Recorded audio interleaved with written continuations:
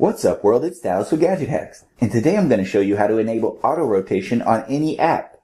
Now I'm sure you've come across this, but some apps are obnoxious and force either landscape or portrait orientation without respecting your auto rotate settings. So you open it and then the screen goes sideways and you're forced to hold your phone differently. For a good example of this terrible design, check out the app Instagram.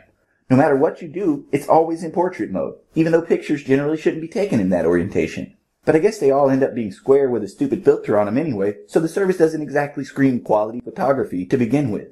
Anyway, to get back on track, there's a new Xposed module that will force apps to auto-rotate.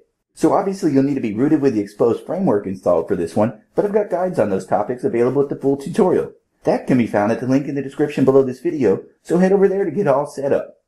Then to begin, go to the download section of your Xposed installer app and search Have Own Orientation, and that's all one word. From here, just tap the top result, then swipe over to the Versions tab, and hit the download button on the most recent entry.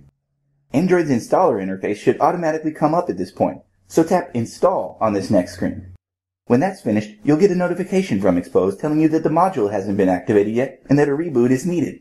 Just tap the Activate and Reboot button on this notification, and Xposed will take care of the rest for you. Okay, so now that we're back up, all apps will now allow for auto rotation. So take Instagram, for example. Just turn your phone, and the screen automatically turns with it. This is the case for apps that normally force landscape mode as well, so they can be used in portrait. But for the full breakdown, be sure to check out my article over on GadgetHacks.com. And as always, we'd appreciate it if you would like and comment on this video and subscribe to our channel. So we'll see you again next time, folks, but until then, happy gadget hacking.